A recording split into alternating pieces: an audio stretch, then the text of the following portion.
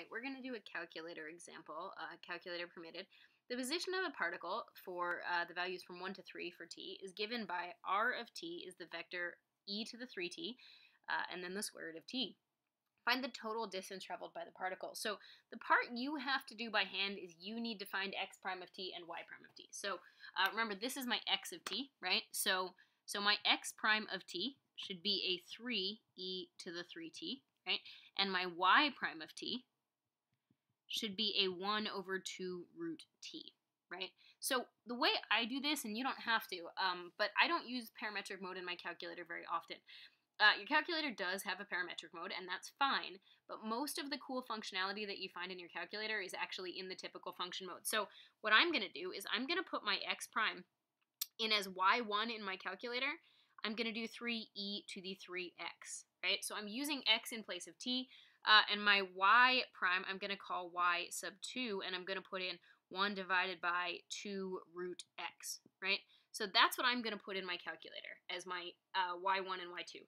So then what I'm going to type in my calculator after I've done that, do make sure that your mode is radian.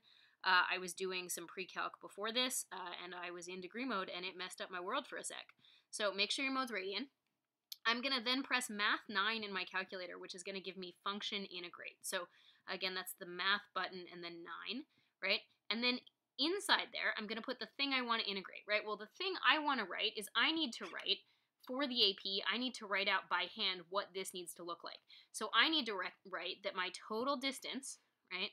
My total distance should be the integral from 1 to 3 of the square root of 3e to the 3t quantity squared plus 1 over 2 root t quantity squared with respect to t.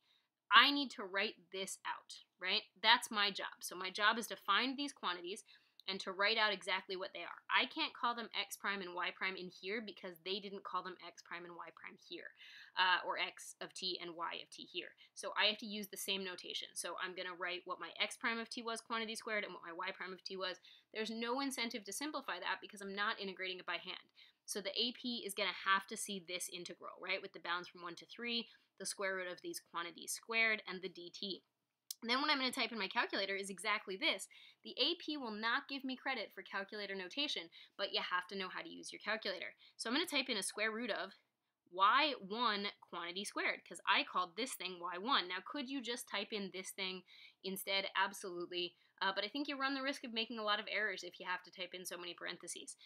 Plus y2 quantity squared. Again, this thing, quantity squared. Close the parentheses with respect to x, which is taking my place for t right now, from 1 to 3. And then I hit enter, right? Once I do that, I get an approximate value, and I'm going to get that it's 8,082.998 if you truncate, or 9 if you round. So what the AP needs to see is this notation, that you did this correctly, that you took these derivatives and put them in the formula correctly, and then the final answer. They won't give you any credit for calculator notation, but you have to know how to use your calculator.